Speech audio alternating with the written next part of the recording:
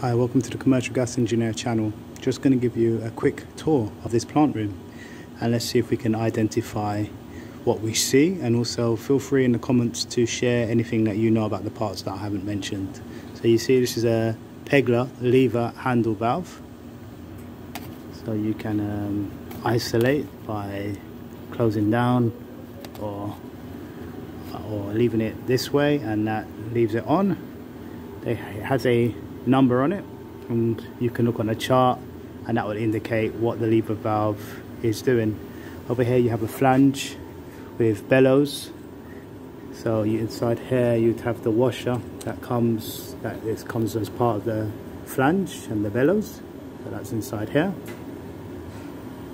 And in order to get the size for these, you can have a look on the side. Sometimes they're not always on there, they're defaced. So this one here has got the DN number, the diameter nominal 40, and the PN number should be on there somewhere. PN number, it says, I think it's PN number, it says 10/16, so pressure nominal. That's what the PN number is. Up here you have a Magna Pump. So you have the Magna Pump there. You can go through the settings on these. Well, this one's off. Let's go to one that's on. See if we can see anything on here.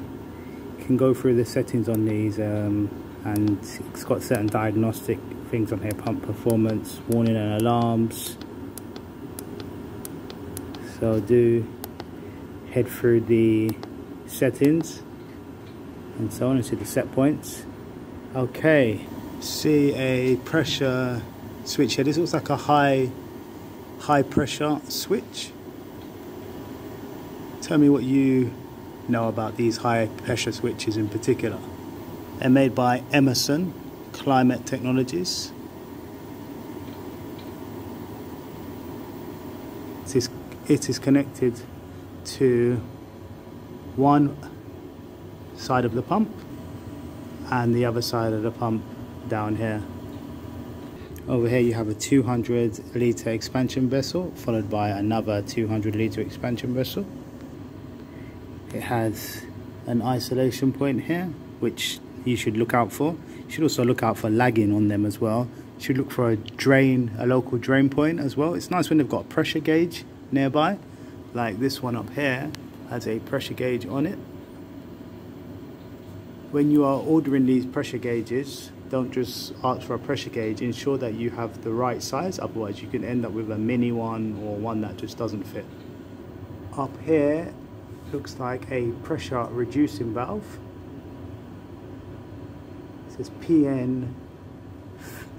DN15, diameter nominal 15.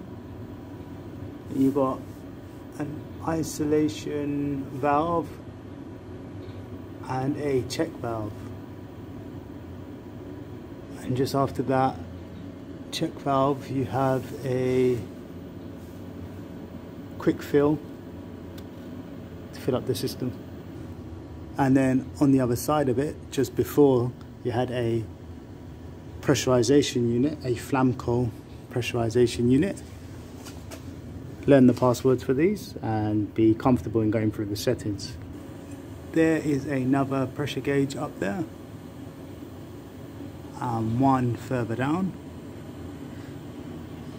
Anyone want to put in the comments below why there is a loop in these gauges? Pop that in the comments below.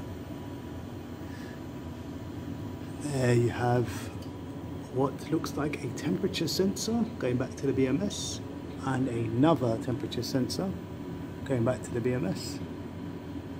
Over here this looks like a commissioning valve. So here we have a temperature sensor. It says on the back temperature sensor. Okay, earlier I said that this was a temperature sensor. I may be wrong. It could be a flow sensor. I'm not 100% sure. It may be a flow sensor. Up here you have a freeway valve, and on top you have an actuator. Here you have a line strainer where you can unscrew and remove the filter. They have valves either side so that you can work on it. Up here you have a Magna Pump with the direction arrow, and at the bottom you have the duct's bottom. So if you don't see the direction arrow, you always have the duct's bottom to help you point you in the right direction. Okay, here you have the dosing pot. Put your chemicals in the system. And up here you have pressure reducing valves with gauges on them. One on the right, one on the left. And then up here you have zone valves. I haven't seen these zone valves before, but you have zone valves to different parts of the building.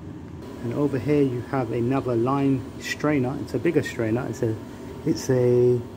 PN number is PN32.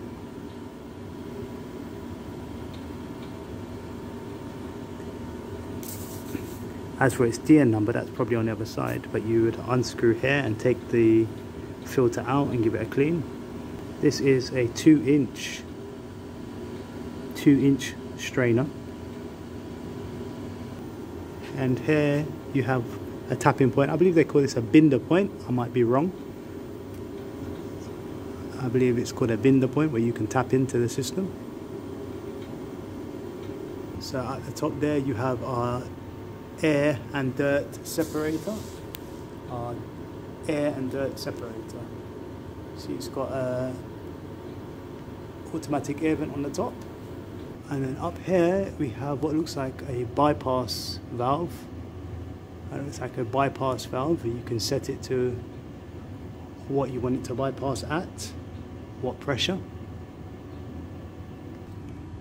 Over here you have the safety knock-off button. When you hit this, should shut off the gas or machinery from operating, and then reset by turning there or on the control panel or on the BMS. Have the PRV, the pressure relief valve, on the back of this unit. Ensure that they are no more than 5 years old. Here we have a check valve going into the boiler. Here you have your thermal link. This is for fire safety. Here you have your safety isolation on your BMS control panel. Sometimes without turning the power off, you can go into the control panel. Sometimes there's a little catch like at the bottom, or where you can press, or a way of getting in without shutting the power off. It varies on different isolation points. Over here you have your gas solenoid valve. And above you have a butterfly isolation valve. You have to clip these in and then turn them. I'm sure you already know. Over here you have your secondary hot water pump on its way back to the gas-fired water heater. I have an Andrews gas-fired water heater here, just providing hot water to the building. Okay, thank you for joining me. Until next time. Bye bye bye.